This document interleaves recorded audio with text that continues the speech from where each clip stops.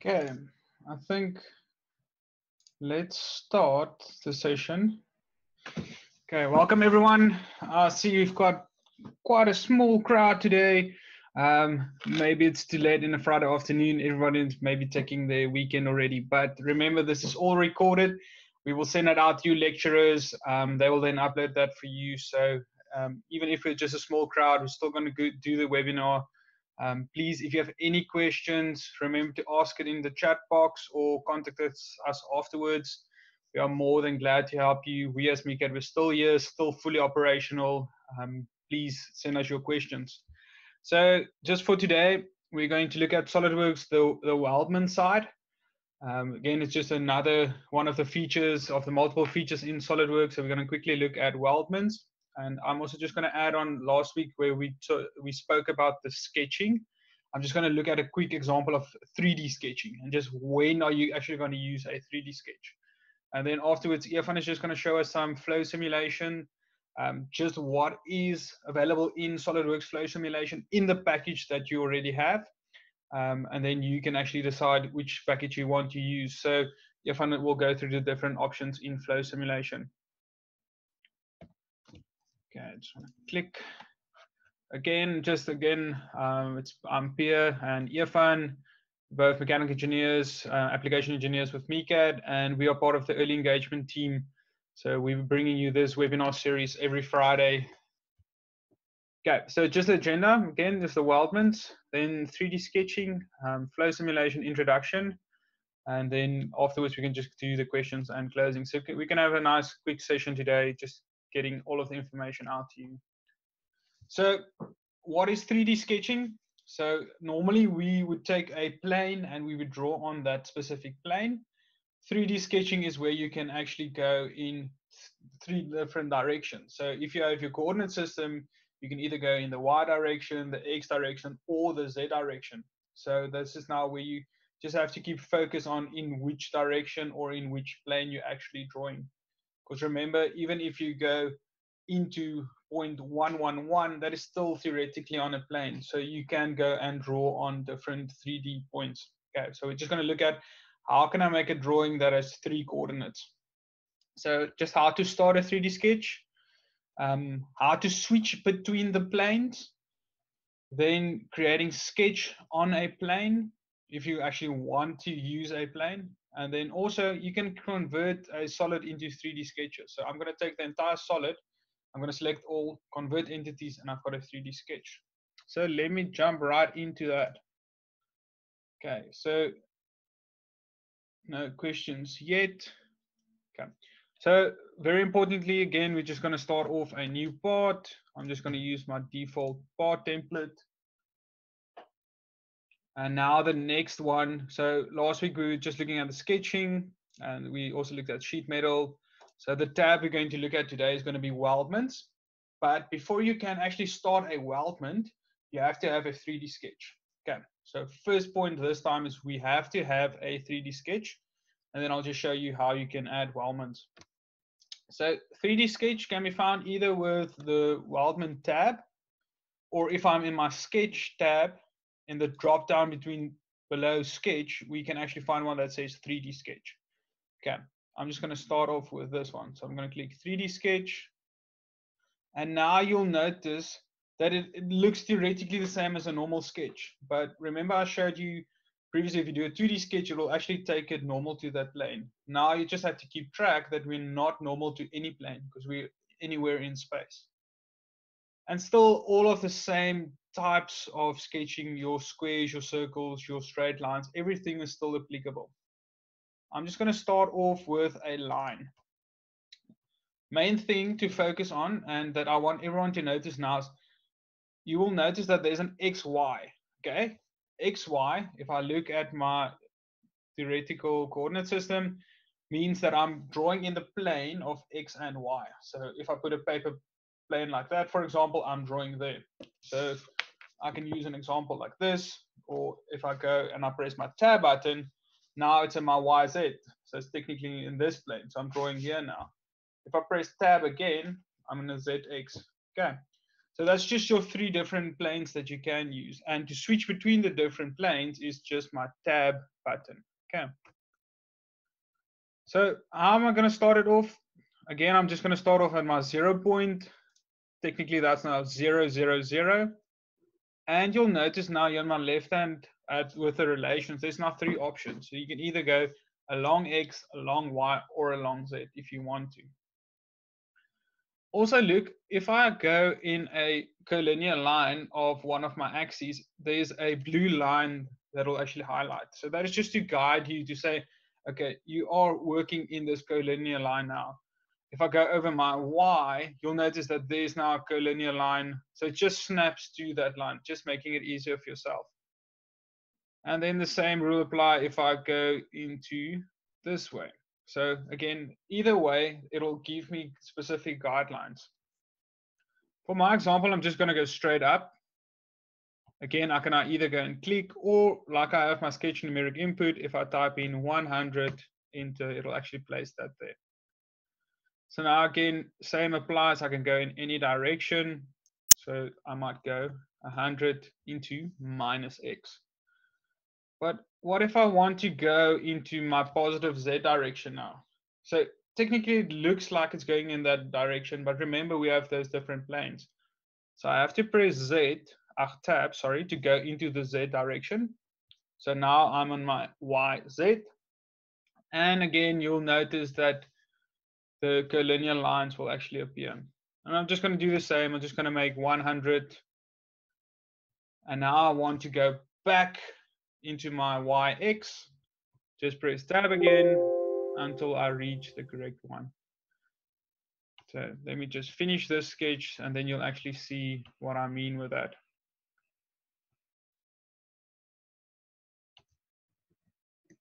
Okay. So if we have our sketch like that, so if you look at it currently, if you look at a perpendicular, it looks like a 2D sketch. But as soon as I start to rotate this, you'll actually notice that that is a 3D sketch. Okay, so that's just one of the many examples of when you'll actually use a 3D sketch. If you want to make it easier for yourself as well, maybe just go and add center lines between points. Because with that, you'll have a better understanding of where you are actually drawing. So now you can see it's almost like you have 2 halves or 2 pieces of a box. And then you can go and add specifically to that. So even if I want to draw a square, I must just always remember that I must be in the correct plane. So if I want to draw a square on this top face, I can now either go and draw this one. So I must just go make sure I must be in my ZX. So there's my ZX. And then, for example, I can go and draw a box there. So in space, now you'll actually notice that that looks like it's there in space. And I need to maybe just go and put all of my coordinates at the correct location. So you'll always notice that sometimes, depending on where you click, it'll actually go and place that. But I can go and move this. So this could maybe be minus 100. And in the Z direction, it might be 100. So there's different ways of how you can go and play around with the 3D sketching. So you either can give it a specific coordinate, or you can, with your sketching, you can actually go and place that in space. I'm just gonna undo what I draw now. Just Control Z. Maybe that's something that you didn't know. If you made a mistake, you can just Control Z and it will actually go back to your previous one that you had. Okay. I'm not going to go into too much detail for 3D sketching. We'll have an advanced course or advanced webinar of this as well. It's just to give you the basic understanding of that there is options of doing 3D sketching. So I'm just going to exit this sketch. Okay, one of the things I just want to mention as well is we said that you can go and draw on planes. So let's say, for example, I exit the sketch now. And I've got my default planes. I'm just going to highlight them all. I might have a plane that's somewhere in a different location. So let's use this right plane as an example. Quick tip, you can go and make copies of different planes. So with that, you can either use this feature options, reference geometry, plane, and then go and maybe go and place that somewhere specifically like that. This could be maybe 100. That's one of the options. But you can also use, if you click it and you notice that there's some blue balls or blue icons, I can hold my control button. If I hold my control button and I drag, that'll actually create a plane then for me. So it's just basically making a copy of my plane. So that's just a quick tip for you. And you can go and draw on like a 3D sketch. Let's say I'm on a 3D sketch and I want to go and draw on a specific plane. You can also go and do that. Okay, so you can pre-select sketches, do a 3D sketch on plane. So basically just this option is you highlight the specific plane that you want to go and draw on. So you can either go and place it in space or maybe create some reference planes for you and then start to work on that reference plane. Okay, so just keep that in mind. Maybe this is also a good tip that I can give you. So in the newer versions of SolidWorks, you can do mirror entities of 3D sketching. So you can go and select 3D sketches to be a mirror. So if you use the different options, you can go copy it, you can mirror it, there is lots. Okay, just be aware of that. I'm not going to do that now because otherwise my Weldment profile might not work out. So I'm just going to roll back there.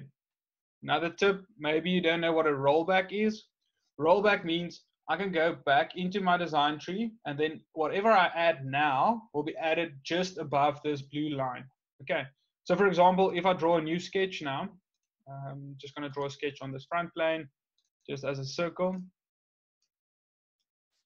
Just take note where that sketch is placed. Okay, so the rollback bar means I go back up in my levels in my feature tree. If I add anything now, it'll only add it there. It won't affect anything downstream. And then if you want, you can just go and roll it down again. Okay, just another quick tip for you.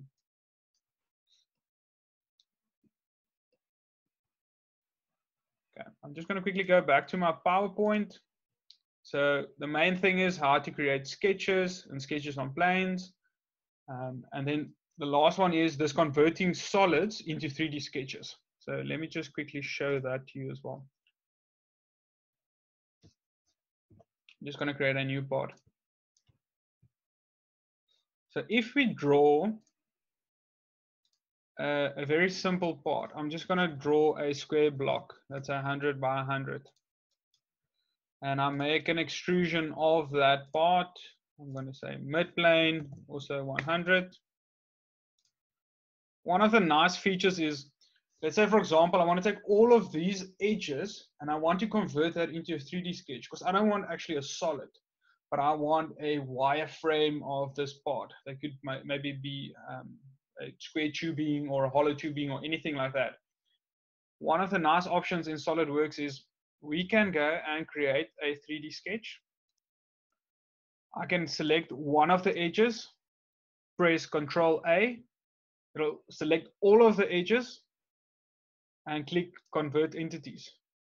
What that does, it creates a 3D sketch of the box, technically a wireframe of that box. And if we go and hide this now, you'll see that I've got one 3D sketch of that box. And now we can use this sketch and go and add weldments to it or to anything onto the specific thing. So again, start a 3D sketch, select one edge, and then Control A to select all, or you can go and select individual edges and do a convert entities. Okay, just another quick tip for you. Let me go back. Okay, that's just the basics of 3D sketching. If you have any questions, feel free to ask us, and I'll gladly show you more information. Okay, so the main part where 3D sketches is used is mostly for weldments. So what are weldments? Okay, so weldments is mostly all of the standardized items that you can go and buy from a company like Max Steel, for example. And you want to have square tubing or C-sections or channels, or you want to have I-beams. There's quite a few on the slide. You'll actually see there's quite a few different options that you have. Now, if you want to build a frame for a house or anything like that, you can go and draw 3D sketches and just go and put in all the pillars, go and put in all the cross sections. that is then done with Weldments. So any structural system that you want to create, we use in SolidWorks, we use the option of Weldments. And you can actually go and create your own Weldments as well. So if you have something that you reuse quite often, you can go and create your own specific sketch for that. Okay, so I'm just going to show you how to use the existing Weldments, how you can create more Weldments, and then just a Weldment cut list. So a cut list is very important for any structural engineer because they want to know that I need 12 pieces of 1.2 meter C channel. I need 15 pieces of this so that I can go and buy everything in bulk. Because remember, most of the times you can only buy it in, let's say, 6 meters samples. So I need to know and go and calculate saying, okay, if I need 12 of this size, I must actually go and buy 5 pieces of 6 meters. It's a very important engineering aspect to remember. Okay, so I'm going back into SolidWorks. And now you'll see that we have this Weldment tab. Also new in 2020 is the structural system. So that's a new type of way of how you can automate quite a lot of different entities and make one structural system with the Weldments. So in our next webinar, we'll just actually go and explore into that as well. But I'm just going to focus on the simple one that's just structural members. Okay, structural members. Important thing for structural members is that in your file properties, you must just go and show where is the different Weldment types. So it's just your file properties and file information is very important. But in my example, I have one that's maybe an anti-inch or anti-inch training. So you can have different folders where all of them reside in. And I'm just going to look at this anti-inch training. So within that, there might be different options like a channel. There's a nice flyer. Then I've got beams, angles, round tubing, just to name a few. And I'm just going to look at this tube square. Again, within that, there might be different sizes. So all of these sizes are linked to my specific part. So when you go and create one, you can actually go and specify what the sizes are. And I'm just going to use a random example like a 2x2 by 0.25. And there you'll notice, so it'll actually take that entire profile, do a sweep on that path, and then you can go and select the different sections where you want the sweep to take place. And you have some other examples, how you can maybe go and change the alignment or locate profile. I can go and select different entities on the sketch to go and move my profile around. But to keep everything simple, I'm just going to use this center one. Okay. Again, I can go and add multiple sketches to this. Okay, you'll notice that because I selected something that is vertical, you have to, for this entire group, all of them have to be vertical. But you can also now create new group. So again, a new group, I can go and select them all in line as an example. But again, you'll see I can't go to the bottom one because there's a separate type of entities. But just notice here, you've got an option for different treatments. So you can have this first one as end miter, or you can have one like that. That is your end butt or end butt tweer. Number 2 is also an option. I'm just going to keep it on this first one. And then I'm going to create another group just to conclude my bottom one as well. So now this maybe looks quite tough. If I go and change my 3D sketch, we can actually see a better example. But remember, this sketch was actually created from a solid part. So how would we go about to change that? I can just go and edit my feature. I'm going to make this a meter. And then the sketch that is in this part, I'm also going to change that to be 1,000. So 1,000 is a meter. Click OK, exit sketch. Okay. Remember, I created my 3D sketch with convert entities. So this sketch is linked to my original part and my original sketch. And that's the reason why if I update my boss, this first original one, my 3D sketch will actually update as well. So that's just quite a nice feature to remember. And lastly, I just want to show you, so we've got options in Weldments where you can actually do a trim and extend, or you can maybe use end caps or gussets. I'm just going to quickly do a trim and extend. So I can use which body is to be extended. I'm going to extend both, or you can extend all three of them. But for my example, I'm just going to extend them up until that face. So you can go and select different options like that. So if I select two faces, my one part will extend up until the first and my other one up until the next. And if I now click OK, they can go through each other. So you can also go and maybe go and change them around so that they can't penetrate. So there's different options in this trim and extend. Okay. Even if I go and change the options that we had, you can do that. So this example is an end miter. Click OK. That end miter, you'll now see that it will actually be a 45-degree angle. Or we can go and say we maybe want to trim this body, and the trimming boundary we're going to use is these two, or that one as an example. And look there, now it will trim those to each other. So you can go and specify exactly which ones you want to trim to each other.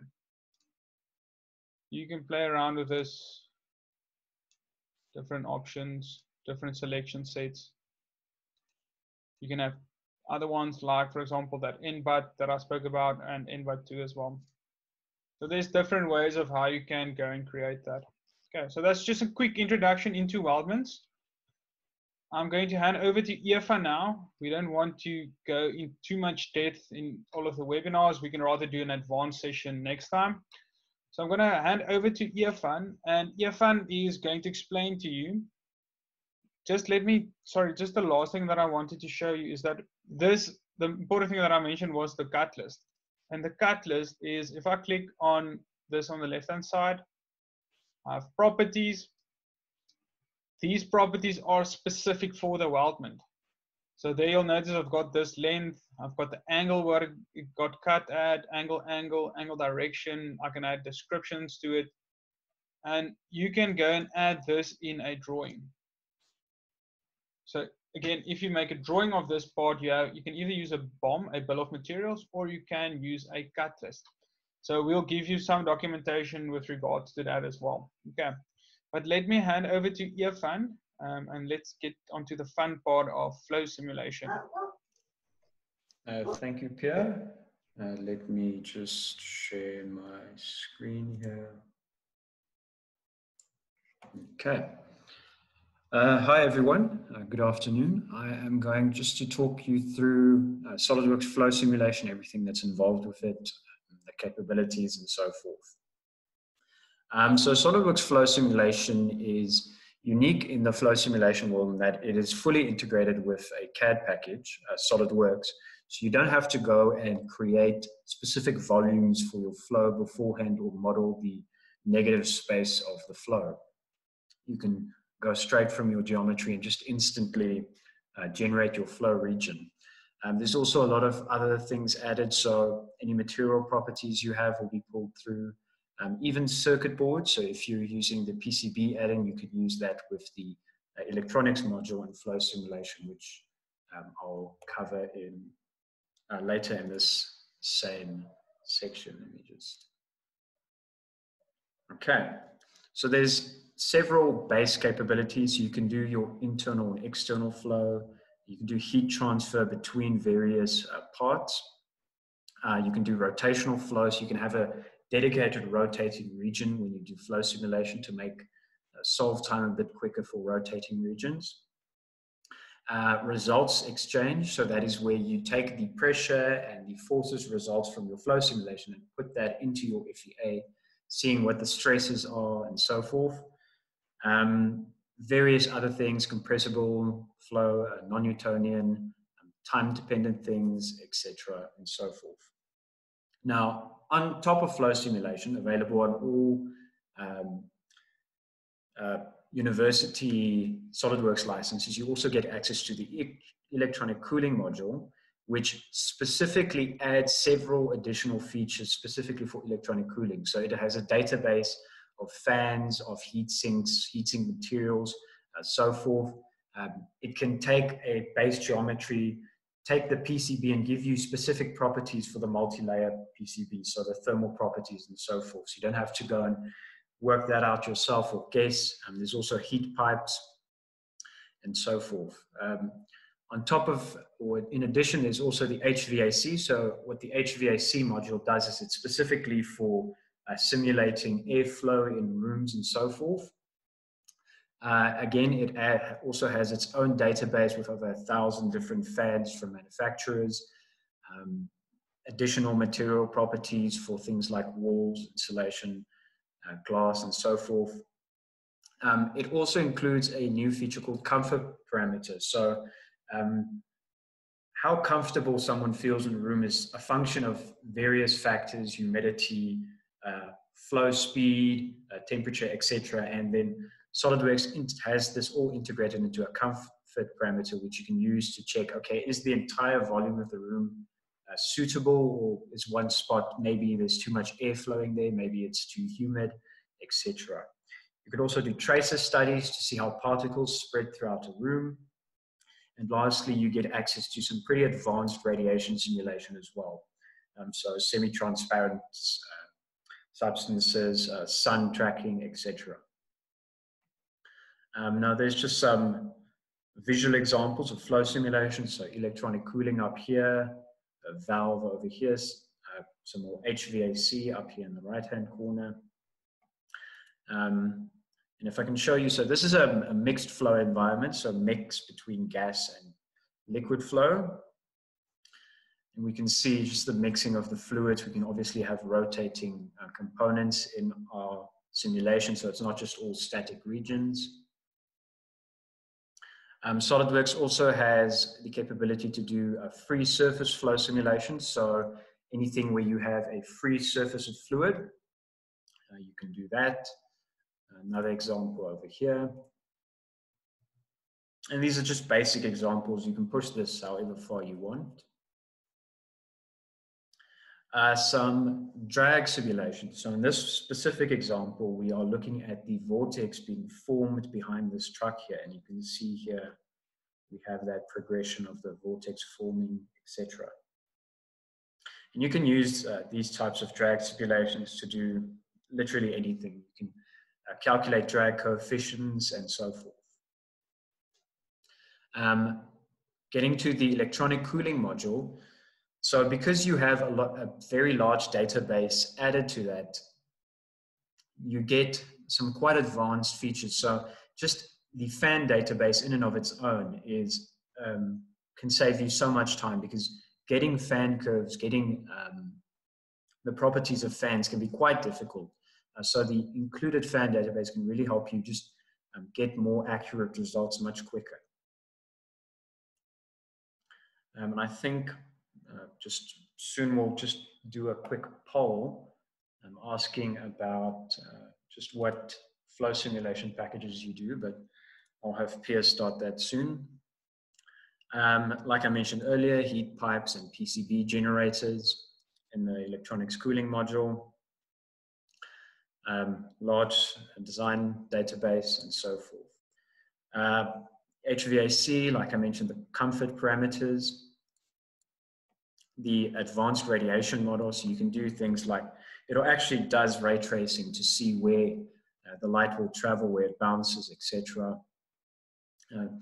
Can deal with semi-transparent solids and so forth. Really quite advanced tools for simulation. And then also just the massive material database that you can draw from as well.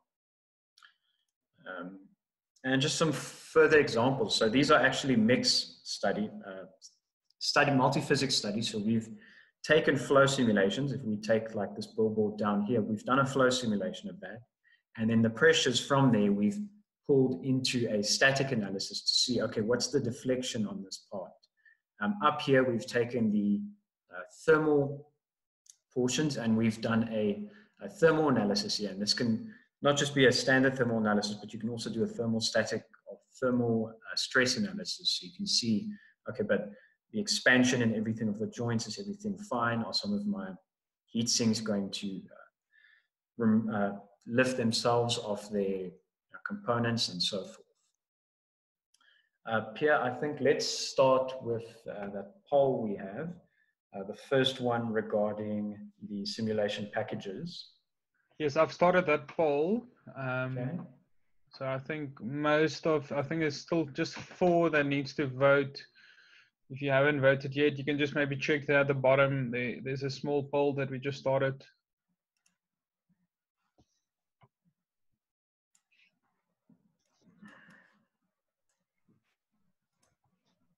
Let's just give it a few more seconds for everyone to finish the poll. Okay, yeah. Perfect, everyone answered. Thank you very much. It's quite good to see the different options that the different universities actually use. Okay. I'm gonna end this one. Do you want to start the other one now as well? No, just after you've explained. Yeah, so Pierre, you can start the next one, but let me explain before anyone answers. So we have 3 designs here for a specific tube in a medical device. Now, air enters on the short end and comes out on this long end. But we want to know which design has the lowest pressure drop and also deflects the least due to the air coming into the design. So the poll will just ask you 2 questions. One, which one has the lowest pressure drop?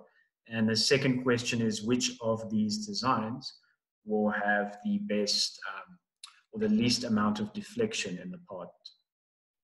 So I just want you guys to answer that, and then we'll look at the results.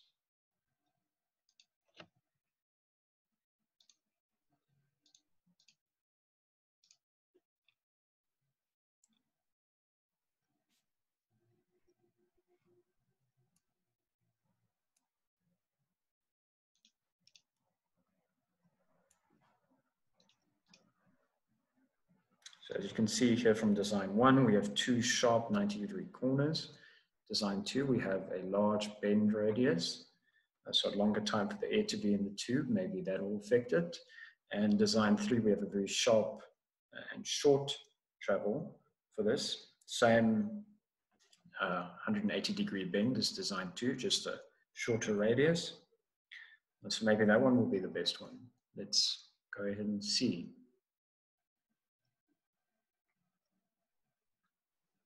Has everyone answered, Pierre? There's just 1 vote that is left. So maybe just the 1 person, you can just select any of those options. Unfortunately, I can't tell who the person is. But it's fine, I'll just leave it open for a few more seconds and then you can show the differences. Okay, so while we're busy with that, I'm just going to talk through and about this whole problem. So a lot of people use simulation merely as a gut check at the end of a design to see, is this going to be fine for what we need? But simulation can be so much more. It can actually give us our most optimum design. And we'll do further webinars on this with FEA and so forth. But with flow simulation, we can set up a case study for each of our designs and have it tested for us and see which one would be best. And it's actually fairly easy to do. So here's just a quick time breakdown for that. 5 minutes just to build the configuration of this design. 4 minutes to quickly define the study. We'll take about 25 minutes to run all 4 studies. And then in the final one, we just make a decision. So in about half an hour, we've made a big decision here in terms of which of these designs are best. And that can have a huge effect just on the viability of our product. And it stops us from having to do further design iteration later on in the design process, which can be expensive and just time consuming in the end. So Pierre, what are the results? Okay, so for the first one, 55% of them selected design 2 and 45 selected design 3. Okay, so let's have a look at the 3 designs here. So design 2 was the one that won out. And that is mainly just due to the large bend radius and not the short bends we have in design 1 or design 3. So obviously a larger bend radius, just the flow has more time and can more gradually be redirected, similar to if you were turning in a car. Obviously turning more slowly, you'll keep much more of your velocity than if you were, and momentum than if you were to turn more sharply. So that's why design 2 won out. Now, and then the last one, sorry, I can just give that as well, is 55% selected design 2, 36% design 3, and design 1 had 1 vote. Okay, so in this whole section here, we see design 1 has a huge pressure drop. So we're just going to completely scratch that from the stress analysis. We can save some time there.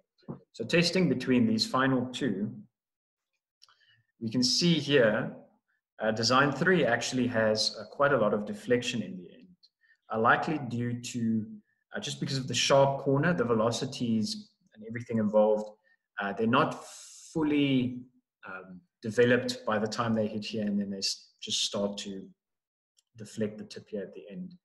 So design 2 ended up being our best design. And you can do these with a lot of things. You can do it with plastic injection molding, with plastic simulation, which is something we'll talk about another time. FEA simulation, you don't even have to do simulations. There's a feature in SolidWorks called design studies. You can set up a design study for anything. So if you want to reduce the mass of a part, if you want to try and get the optimum shape or geometry of the part, if you want to get the least amount of force needed to lift a certain part, all things you can do within SolidWorks. Yeah, and that's flow simulation. If you guys have any questions, you can just type it in the chat box. You can also fill out the feedback form, please. The one linked here, I've also added it to the chat. Let me see if I can get a better link, a clickable link.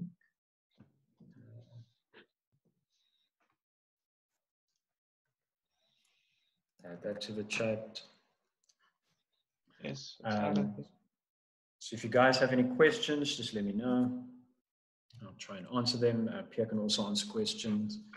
And yeah, but let's see. I'll also open up the feedback form if any of you add any questions on there.